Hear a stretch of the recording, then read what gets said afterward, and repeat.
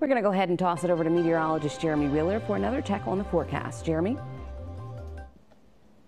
All right, let's take a look at it, and let's get the forecast here for the tropics. First off, we got 3 tropical systems out there, and that sounds bad. It sounds like, wow, there's a lot happening. Are we going to be affected? No, all these are going to stay out to sea.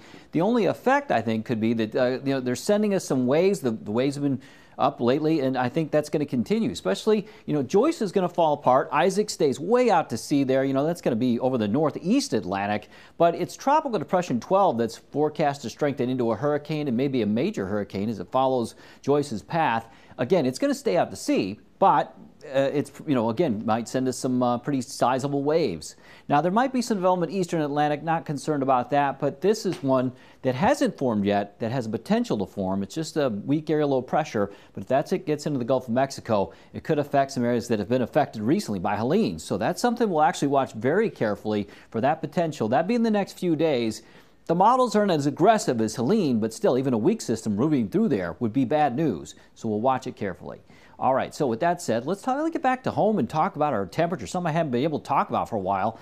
Temps, for a while were below average, but just a little below average. And it was very humid, but then we just had kind of a hot streak, especially Saturday. We hit 88 degrees.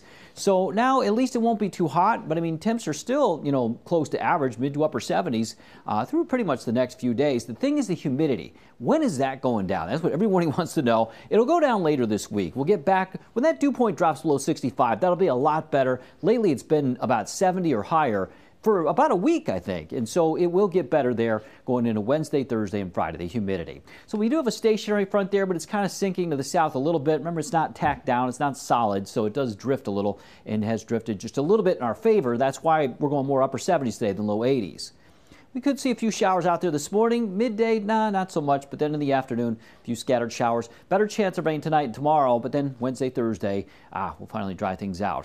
So we've got some scattered showers. There's not much over northeast North Carolina right now, but over the south side, few spotty showers, light showers. There's really not much here. Most of it's over Norfolk, Naval Station Norfolk, really most of Norfolk, Northern Virginia Beach, a little bit around the Great Dismal Swamp in northern Suffolk. On the peninsula, there's quite a bit of rain still, but it's light from the peninsula, or from Hampton rather, Poquoson, up through York County, northern Newport News, and into James City County a little bit. And then there's some more of Gloucester County, mostly around Mob Jack Bay, though, in Matthews County. Nothing on the eastern shore. So these scattered showers you see now, they're going to move out in the next couple of hours. And then, well, midday, it's not looking bad. Maybe an isolated shower. But in the afternoon, we get a couple of pop-up showers and maybe an isolated thunderstorm, 3 o'clock, 5 o'clock. There's not going to be too much out there, but there'll be some.